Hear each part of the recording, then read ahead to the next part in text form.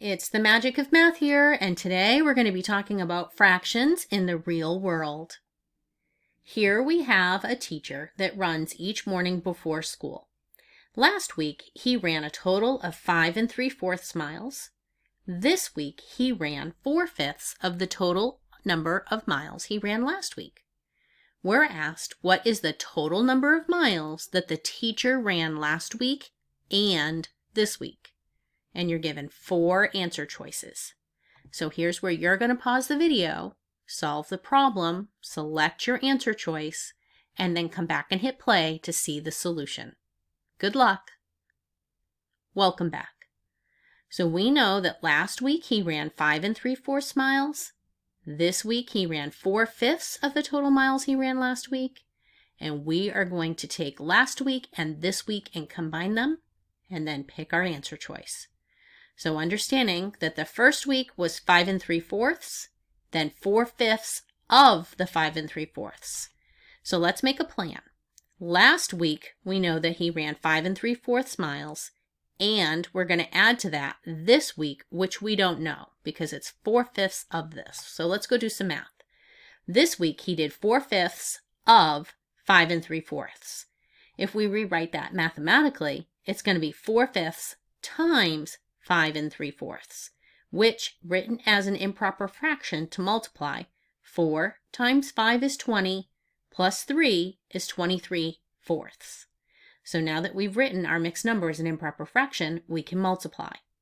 I'm going to simplify any common factors between the numerator and denominators before I multiply. Both the numerator and the denominator have a factor of 4. 4 divided by 4 is 1, and anything times 1 is itself.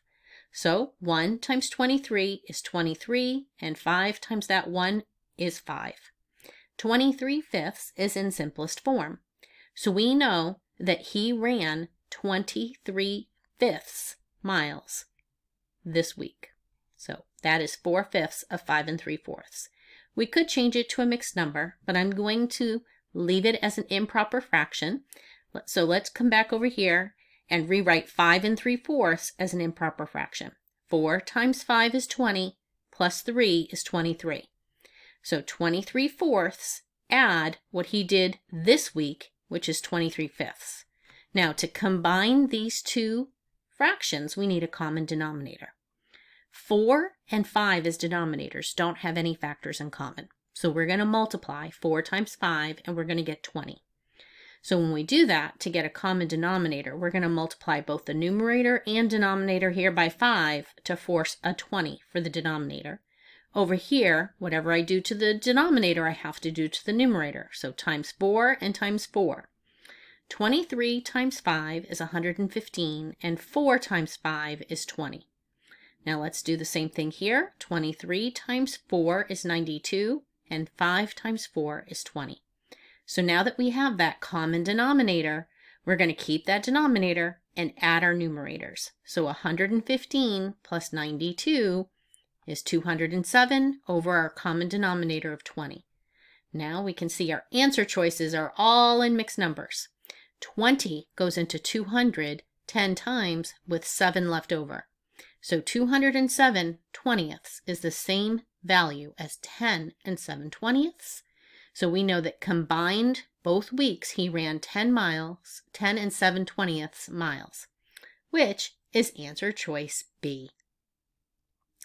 That's fractions in our real world as we are running from one week to the other. Then I thank you for joining me at the Magic of Math, where we continue to master math one video at a time. I hope you'll come back soon. Have a great day.